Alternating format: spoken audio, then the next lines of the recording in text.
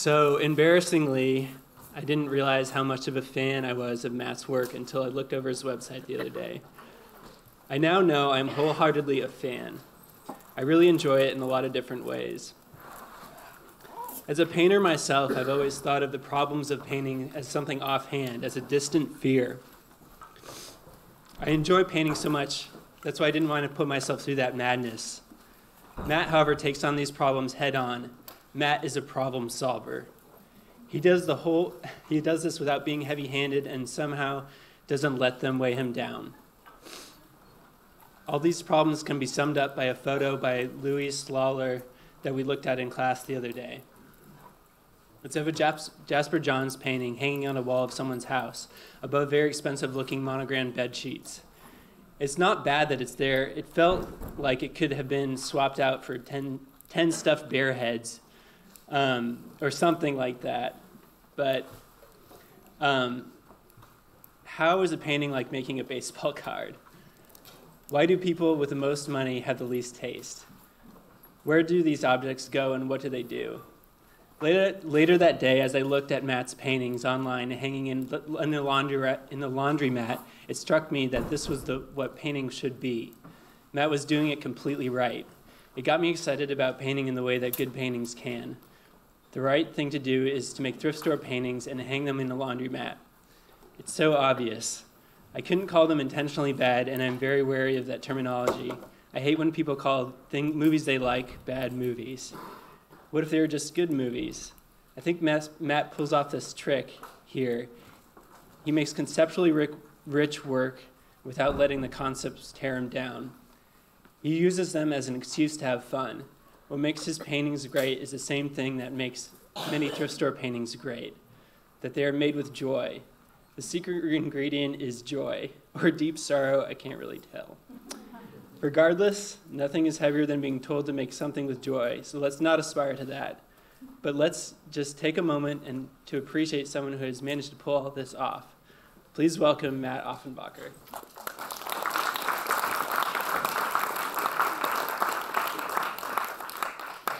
Wow, thank you. That was such a beautiful introduction.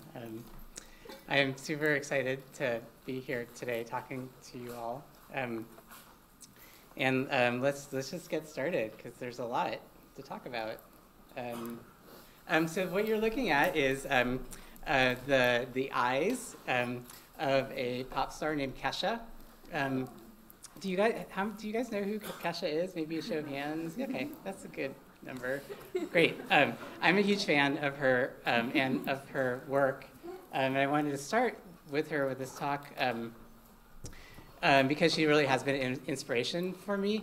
And a few years ago, there was a concert that she played in New York. I think it was like at Madison Square Garden or somewhere like that. And there was a review in the New York Times that Ben Ratliff wrote. I'm going to stumble over his name because in my head it's Radcliffe, because I think of him as like craggy and romantic, but it's actually Ratliff. So Ben Ratliff. And he wrote this awesome review of the show. I think he was really surprised by Kesha's performance. And he wrote how he felt like Kesha, oh, there she is. Yeah, so this is the album cover for her single, her hit single, We Are Who We Are. So the review talked about Kesha and said that she didn't take on in her performance the normal roles that you would expect of a pop star, that she was kind of clumsy in her performing and funny. She was kind of dumb, but also like really creative. And that she kind of found a space that was neither safe nor transgressive, but was operating in some unmarked space in between those two.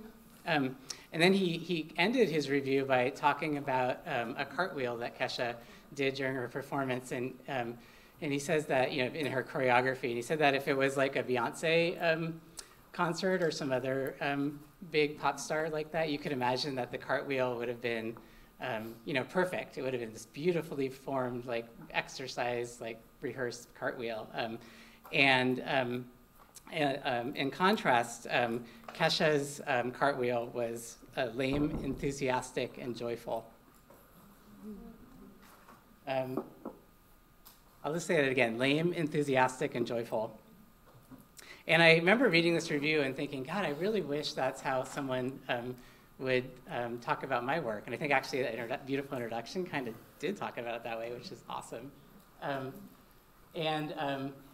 This review and thinking about Kesha sort of a few years ago inspired me to come up with some kind of ideas about art production for another talk. And I wanted to share some of those with you and have them be part of this talk as well. So the first idea is something I called enthusiasmism. And I'm going to read this a little bit. It's not too long. Enthusiasm. Oh, I should ask, can you guys hear, because everyone hear me okay? Yeah, okay, good. Enthusiasm is the opposite of coolness. An enthusiast is someone who is both overcommitted and underskilled. An enthusiast is someone who puts themselves in the positions of potential embarrassment, who reaches out with a fervor which they have no particular reason to believe will be returned. However, I think it's this very excess of energy, this desire to connect and court disaster, which can be so effective at generating new forms, new ways of knowing each other, and new kinds of spaces for seeing and being with each other's particularities. A community of difference works by affinity and inclusion, by celebrating and bringing together peculiarities, kinks, inclinations. In a community of difference, we have to pay attention to what we know about each other and how we know these things. One way to build these kinds of communities, the simplest way, I think, is to work within the logic of and. And what I mean by that is like sort of this, and this, and this, and this. This is the way I think enthusiasm works. I think it can be a powerful place from which to make art, especially art which seeks to imagine new forms of cooperation. So this it was a page from a zine that I made for an exhibition that was about these things, about Kesha, about my love of Kesha. And one of the premises of this was that what if the dollar sign in Kesha's name, so that's, actually she has since removed it, but at the time she was writing her name like that. And what if that symbol wasn't a dollar sign after all, but actually referred to, to a symbol that the famous French psychoanalyst Lacan used in his writings. And what this slide is just a collage that I made of a bunch of transcriptions of chalkboard drawings that he made during his lectures in the 60s. And that's him down in the corner, although that was much earlier in the century when he was a sexy young guy. So you can see in several places this symbol, this S with the slash through it shows up. And Lacan, well, I don't claim to really understand very much about Lacan, but what I do understand is that this symbol, the way that he was trying to use it was to talk about something that is often translated as the divided self, or sometimes it's also called the barred subject. And it was this notion that our sense of ourselves, or a formation of our identity and self, goes through a process which for everyone inevitably divides us, creates this division within us. And what we're divided from is some little object of desire, something that, that's sort of our innermost object of unconscious desire. And it's something that we can never know what this thing is. We're forever barred from knowing what it is, but it's the source of, it's what drives all the other desires that we have. So that's Lacan's idea. These are some photos from that exhibition that zine was in, of paintings. It was an apartment gallery, which means that someone decided to make their apartment into an art gallery. So once a month they removed all the furniture and had art shows just for one night only. So for this show, I asked her to leave her bed in the space and just leave it unmade from the night before.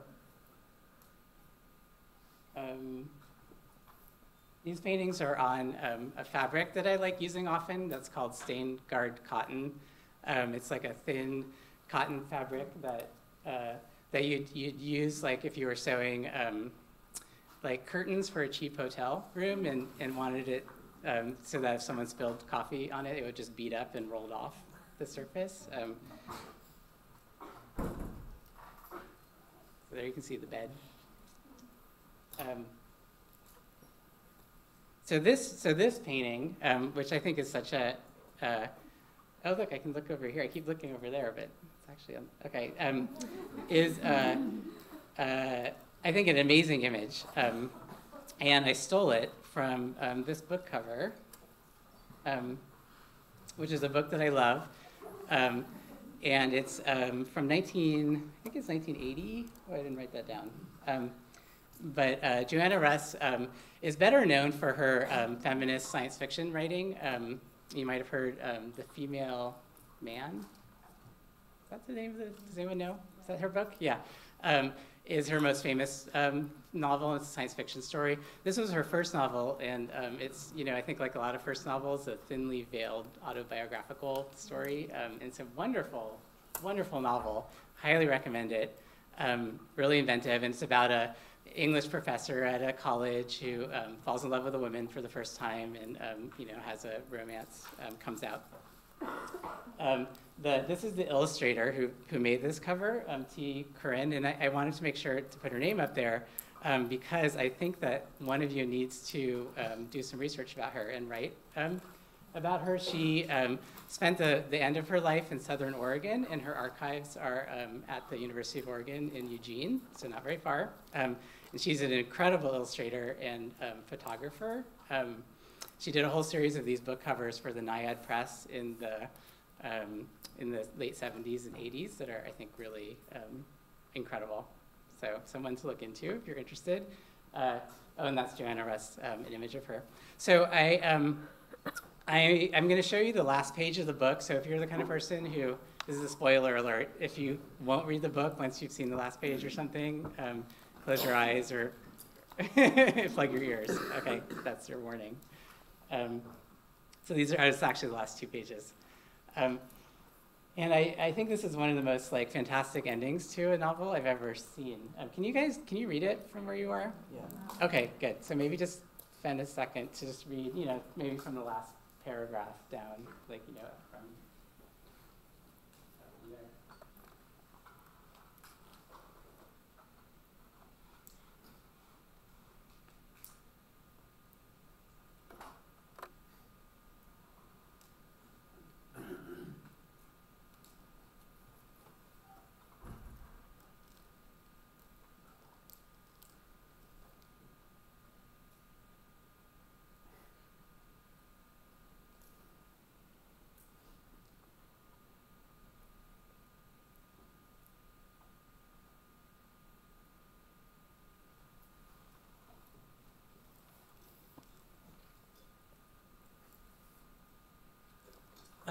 Right, a footnote without a referent.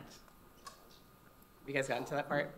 So basically, she in her last paragraph of her novel, she has all these sort of asides, comments on what she's saying, and then she kind of spins off into all these additional footnotes that don't even refer to the text, and they're funny. And the last one is very special, and it's for you. And I just love this device. I mean, formally and literary, I think it's brilliant. And I was thinking about when I put this talk together, why do I like it so much? I mean, I know I'm a huge fan of this, but I've never really figured out why.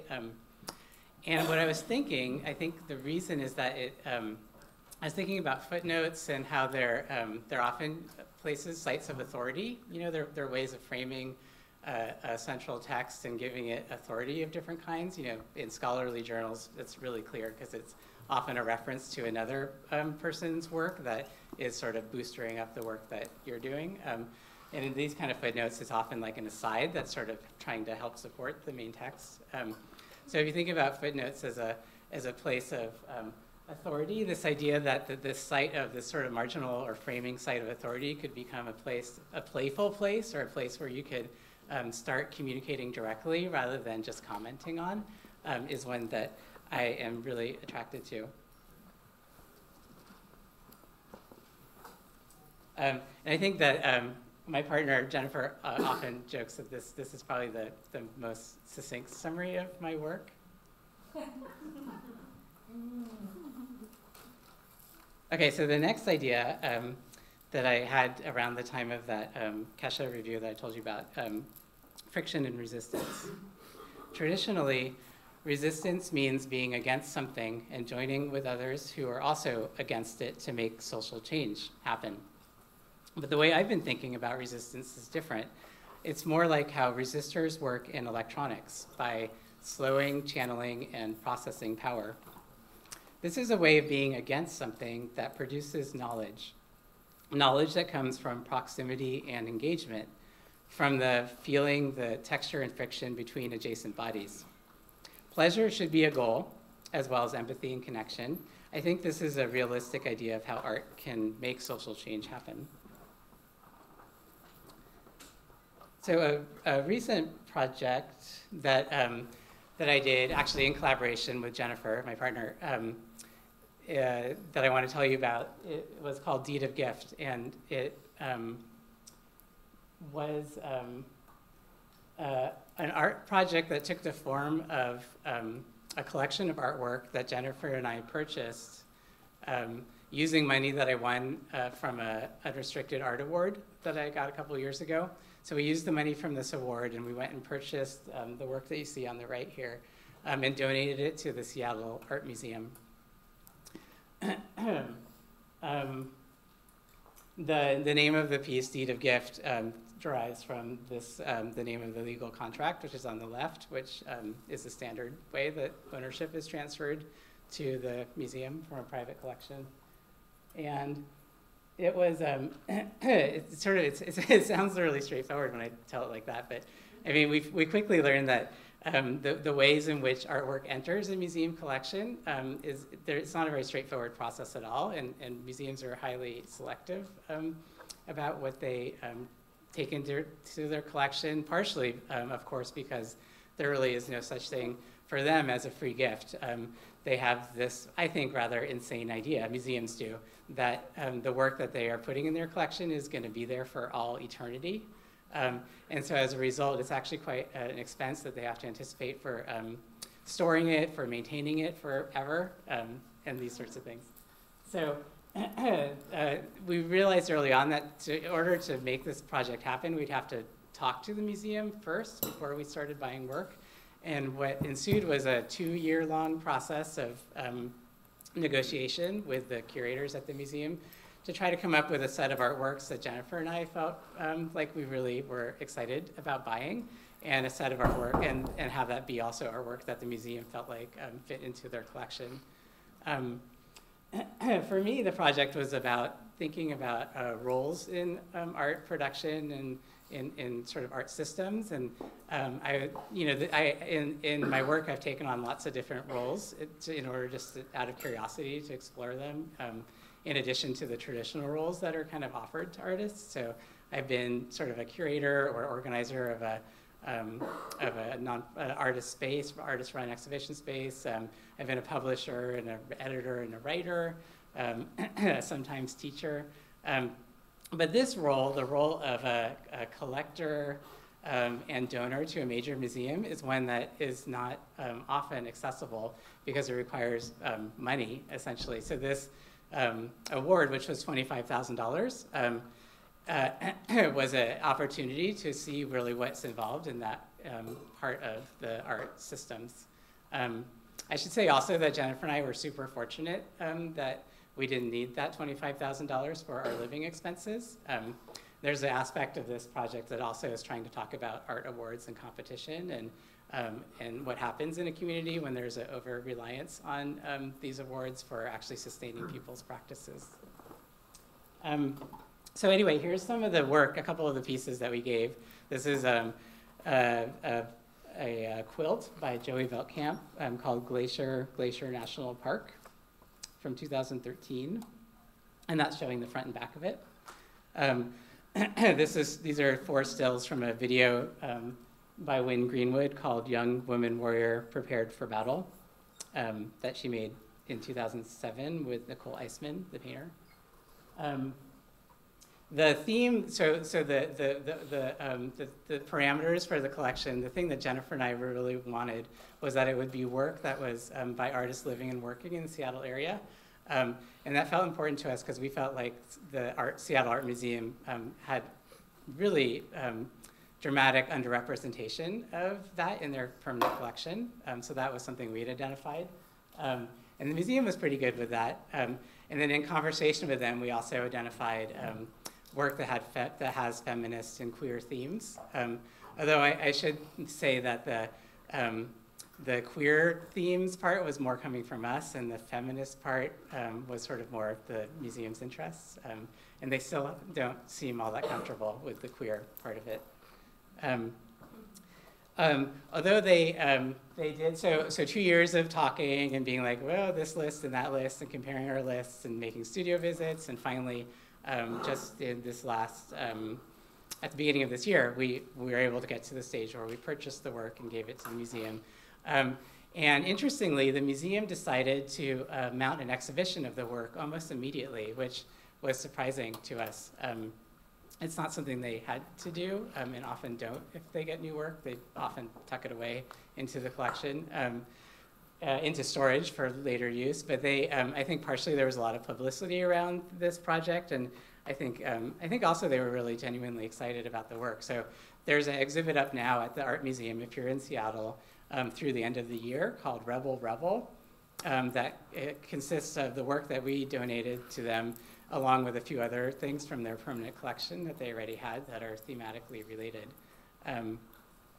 This is an image of, that's Joey Veltkamp, the maker of that quilt, giving an artist talk during an adult programming thing that the museum organized. And this was really fun because Jennifer and I took it as an opportunity to kind of extend our project a little bit, and we decided to host a happy hour for the artists of Seattle before the gallery talks upstairs.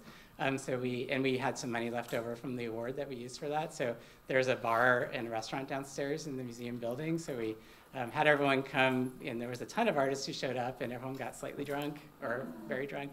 And then we all went upstairs for these talks by the artists, some of the artists who had work in the show. And it was really interesting event. I'm still trying to think about it, but the dynamic somehow, there was definitely a feeling of occupation or empowerment in our community of artists in a way that a claiming of the museum as a space for us also, which hadn't existed before.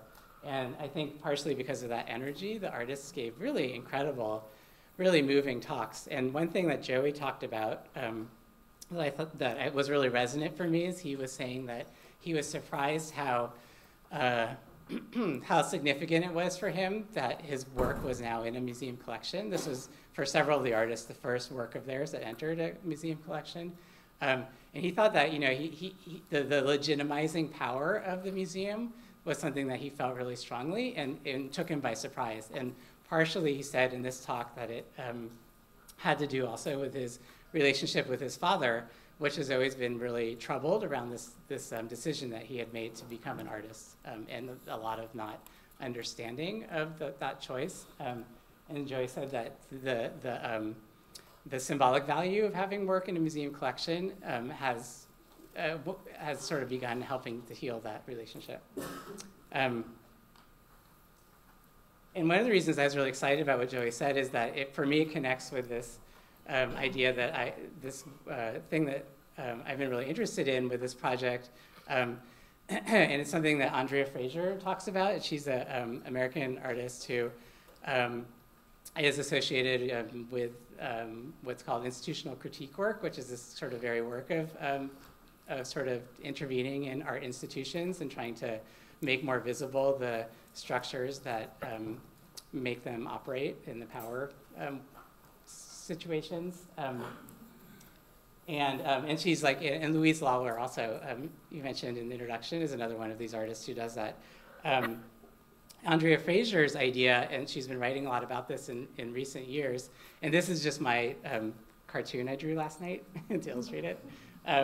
But basically what she talks about, which I think is such a powerful idea, is that rather than think about institutions as these as these external things, these external sources of power, like rather than, and as artists particularly, although I think this applies to any institution, as artists, rather than thinking about ourselves and then the institution and, trying to figure out what our relationship with that is. Are we resistant? Are we complicit? Are we angry?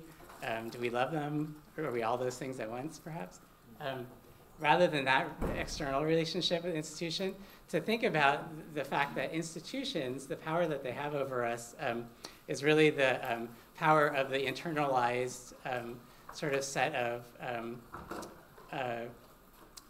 systems that they embody that we keep inside of ourselves. So like the museum inside of me, the way that I understand the museum and its power in the art community and art systems is really an understanding of, is my own understanding of how that system works and how my relation is to it. So it's really something that I construct inside of myself, and sort of the sum total of a community's idea of what an institution is and what its power is in a community is actually what that institution is.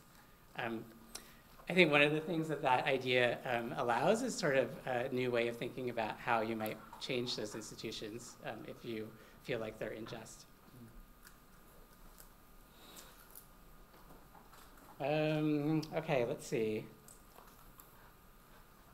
Check the time. Okay, good. Really good.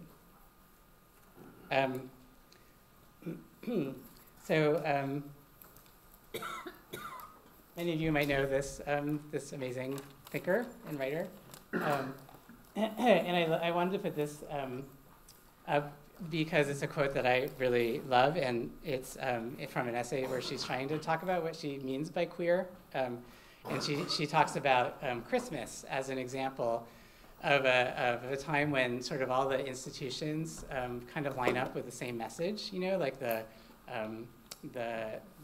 store, the markets, kind of saying the same thing as the state, as the religious institutions are all kind of like together saying, it's Christmas time, and what that means.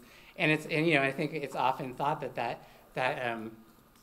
Sedgwick is saying that it's often thought that convergence of meaning from lots of different institutions is sort of what is the sign that there's something valuable happening, that's a sign that this is actually something really important for us. And she's trying to say, but wait a second, what if instead there were a practice of valuing the ways in which meanings and institutions can be at loose ends with each other? What if the richest junctures weren't the ones where everything means the same thing? Okay, I think I'm going to speed a little bit through these next slides, but they're sort of, I wanted to say something about power and theories of power, and in art context, one that's been really useful for me is trying to think about power as power differentials as sort of potential places for play and pleasure rather than for defeat. Audre Lorde also talks about this idea in terms of erotic power as being sort of the power that comes from sharing anything with someone else very deeply, which I think is also sort of very related to this idea of enthusiasm-ism. And then finally, people often ask me, now that this Deed of Gift project has been completed, what's next in that kind of line of inquiry for me. And I actually do have another project that I'm working on that involves the Seattle Art Museum. And they don't know about it yet, so don't tell them. But it's a more ambitious project, and it's really just in the research stage. But with my idea, it was inspired. The background for it is that the Seattle Art Museum in 2008, I think, 2006 actually, entered into an agreement with Washington Mutual Bank, and it was a real estate agreement where what resulted was the museum was able to afford to expand their downtown galleries and build these new, really nice modern facility. And then on the backside of the lot, the Washington Mutual was able to build a high-rise headquarters, a new headquarters for their banking operation, which they really wanted downtown. The next year, Washington Mutual became the largest US bank in history to fail during the banking crisis. And the result of this for the museum was sort of economically catastrophic. They still are trying to dig themselves out of the losses they took because of this failure of the bank. So that history specifically at SAM and, you know, sort of my own, like I think a lot of us, like real fear about what the consequences of the increasing economic inequality in our culture is for our democracy, sort of launched the idea for this project, which is sort of to try to find a way to transition the management or the leadership of the museum, the structure of the leadership from its current model, which, like most American art museums, it's ultimately run by a fairly small board of directors who mostly consists of wealthy donors to the museum. So to transition from that model to a model that more resembles a cooperatively run organization where there's a large membership who all have some kind of say in the administrative decisions of the institution. And I'm interested in this, you know, as an art project because of, I think, the potential for the symbolic value of this. You know, Seattle Art Museum as a civic institution and as sort of trying to embody some of the civic values of a place like Seattle. There's some essential hypocrisy in sort of the values that it expounds in its programming and in its galleries and in the actual way that the organization is structured. And this is, you know, typical of a lot of art institutions. And so the thought is, like, how amazing, how powerful would it be to have a museum that actually was run in a way that was democratic. When I describe this project to people, this is the question that I often get. And I love this question. This is one of my favorite questions. I feel like a lot of my work elicits this. And I think it's a sign for me that I'm kind of ending up, I'm somewhere that's pushing up against something, the edges of something.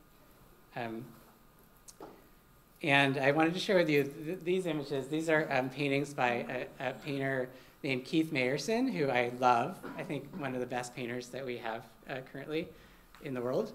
He lives in New York, and there he is. He's cute. I think he does this thing. I'm so jealous of his work because he does this thing of this. He does this the Kesha thing, right? I mean, he has this joy and enthusiasm and lameness, but it's also but he also is managing to also add to that mastery, I think, or I don't know. I don't really quite understand it. I don't really understand how he does it, but these paintings, it's kind of hard to see in reproduction, but in person you can see that they're really gorgeous paint. I mean, they're beautiful, really amazingly painted paintings. They're incredible. So these are just a few images from the show at the Laundromat that you heard about. That I think also was a show that a lot of people had questions for me along the lines of, are you serious? Or how serious are you?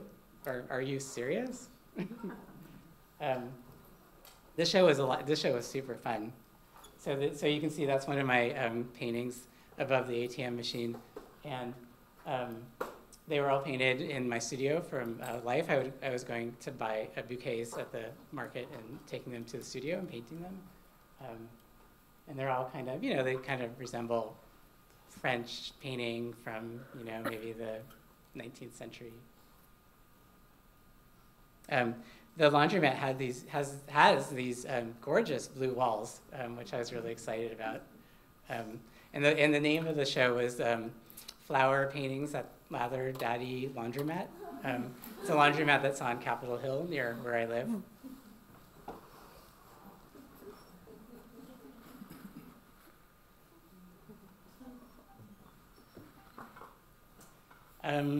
Yeah, so this show, I think, you know, it was a lot about audience, thinking about audience and what paintings are good for, questions about what they can do in the world. and particularly the space of a laundromat, which is such a place of tedium and boredom and waiting.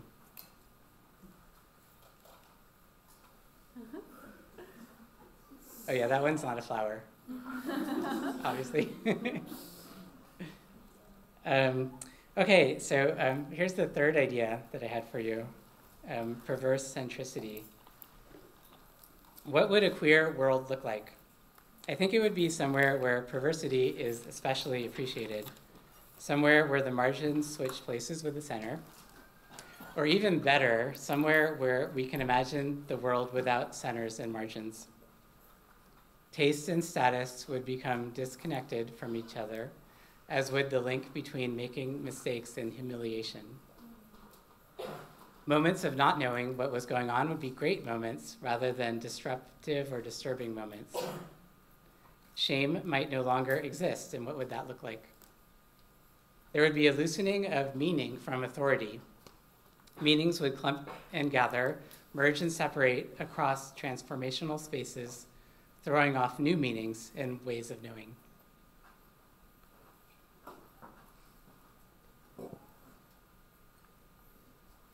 So these last few slides are images from a show that I have going on right now in Seattle at a gallery called Veronica, which is an artist-run space. It's up until November 12th, I think. So if you happen to be in Seattle, it's right at the Mount Baker light rail station. So it's easy to get to by public transportation. This exhibition is called the V&A, and which is the Victoria Albert Museum in London, a museum that I love, a museum of decorative arts, a collection that was started during the Victorian era and has grown to rather immense proportions. The V&A also is what I started calling the Goodwill store near my studio, partially because I found that I was going there often and was going to the knick-knack shelves, and they have, it's a mammoth, it's like the big Seattle Goodwill, the biggest Seattle Goodwill, and they have this incredible knick-knack section, you know, with all those little figurines, and it would be really hard for me to go and not buy something, but then I would take it back to my studio, and it'd kind of sit there, and I'd be kind of sad. It would make me sad to see it, and so I was like, okay, well, maybe I can still visit the Goodwill, but if I think of it like it was a museum and treat it like a museum, then I wouldn't be tempted to buy things, and so I started calling it the V&A. And I realized that there's actually a lot of similarities between the Goodwill and the Victoria Albert Museum, such as, for example, they both have these large collections of decorative objects that are categorized by material. So the V&A has the glass rooms and the ceramic rooms and the wicker basket rooms, and similarly Goodwill by aisle has all these things separated out. So the idea for this exhibition, and for the past year I've been making these ceramic objects, so I decided to try to stage them in the gallery, sort of in a museum-ish kind of way, or an imaginary museum.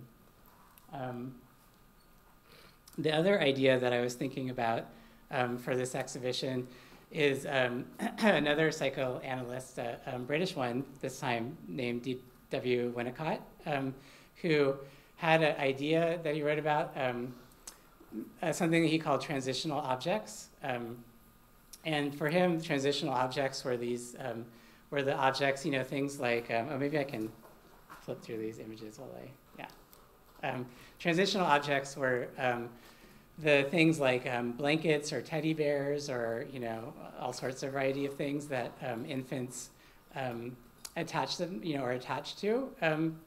Or babies for a period of time. And his theory was that it was sort of a replacement for the mother's breast, sort of way to part of the weaning process. His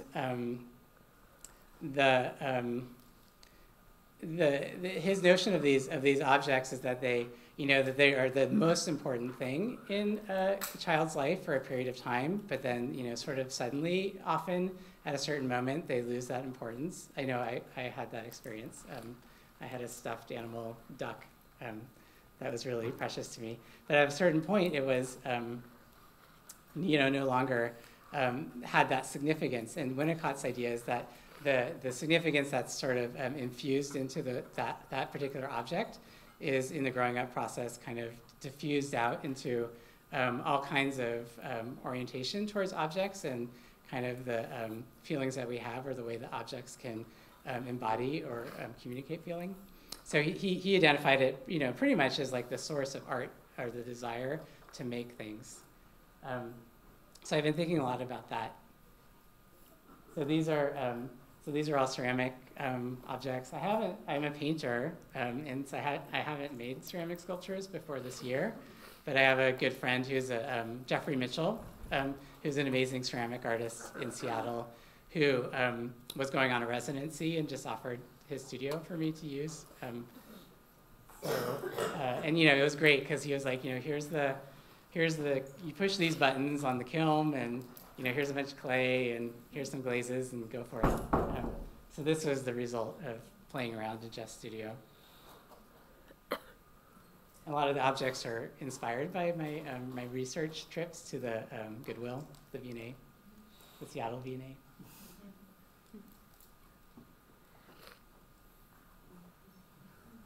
This guy, all these objects around him are accessories, so you can, give him different things to hold on to on his belly.